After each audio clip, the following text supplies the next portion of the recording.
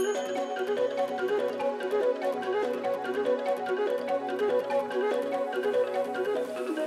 this video, I will be demonstrating neck, shoulder, and back massage for partners.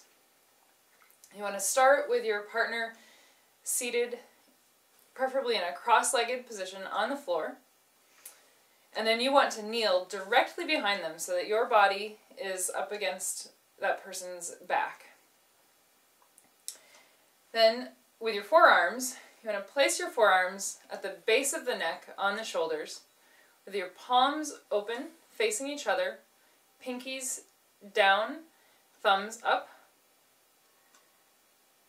Gradually exert some pressure downward on the shoulders, and then roll your forearms out until your palms are facing upward.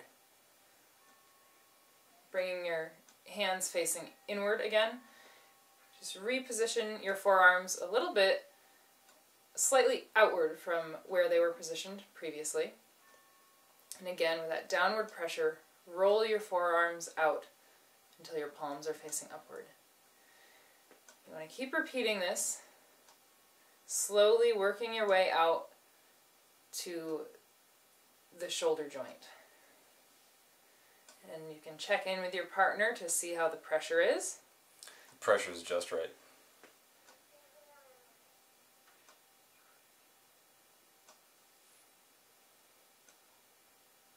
You can do that several times, either until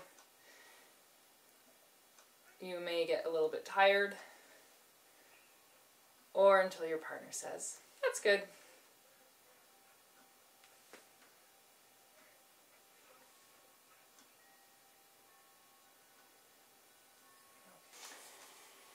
After you have finished several rounds of rolling through the shoulders, you want to reposition. Your partner can stay seated in the same position, but you want to pivot around to the side of your partner so that we'll come around to the left side first. You want to be positioned so that your left knee is on the ground, your left toes are on the ground, and your heel is up.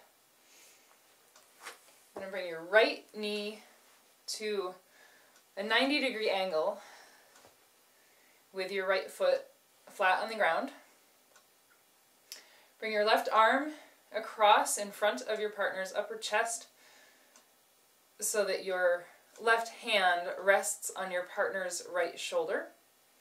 This will provide a little stability to your partner so that they won't feel they're being pushed over during this back massage.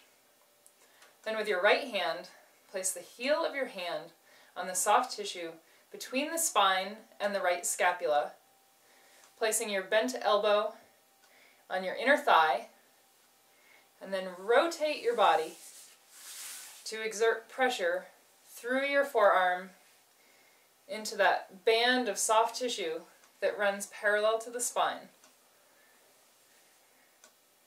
At this point, we're focusing on the right side of your partner's back. We started at the top, we're working our way down to the lower back, all the way to the sacrum area. You'll notice that I'm really engaging my whole body. In this way, I won't get fatigued as I exert pressure, and my arms won't get tired because I'm using the weight of my whole body.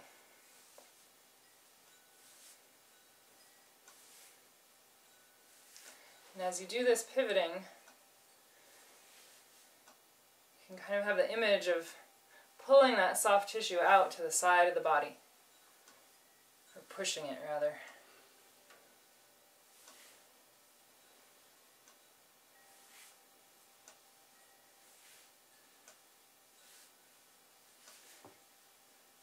Down at the bottom, you can angle with a downward pressure to draw the hips and sacrum away from the cranial area. And then before you switch sides, you want to bring your hand up to the base of the skull so that you can clasp your fingers and thumb around the neck to be able to squeeze the neck muscles a little bit. This just gives your partner a nice neck massage. Just work your way down to the base of the neck. Do that again.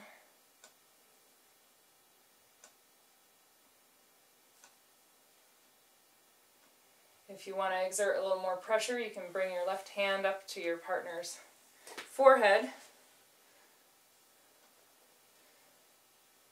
And exert some deeper pressure. This way you're stabilizing their head a little bit.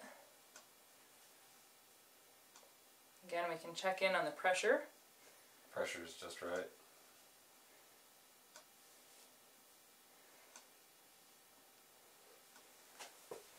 And then just brush out the shoulders and tap on the back a little bit. Just brush out the back. Of course, you want to do both sides. So when you go to work on the left side, you want to bring your right knee down to the ground on the side of your partner. Left knee to the back, and just start over. And that is partner neck, shoulder, and back massage.